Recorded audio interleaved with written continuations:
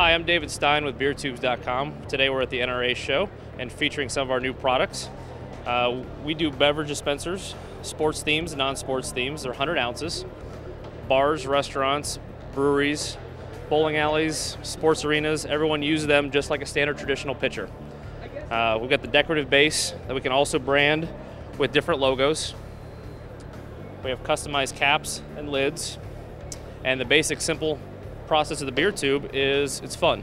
People like to drink their draft beer, mixed drinks out of it. They like to watch it go down. They like to pour it straight from the tap.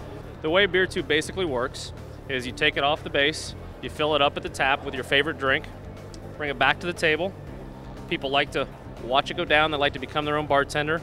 They simply just pour the drinks out of there, and it also helps increase your profits. Our 3mm polycarbonate tubing works very well for insulation, acts just like a thermos. Cold beer goes in, and it changes about 2 degrees every 23 minutes from tap temperature. We've had it tested. The major way people increase their profit is for more volume.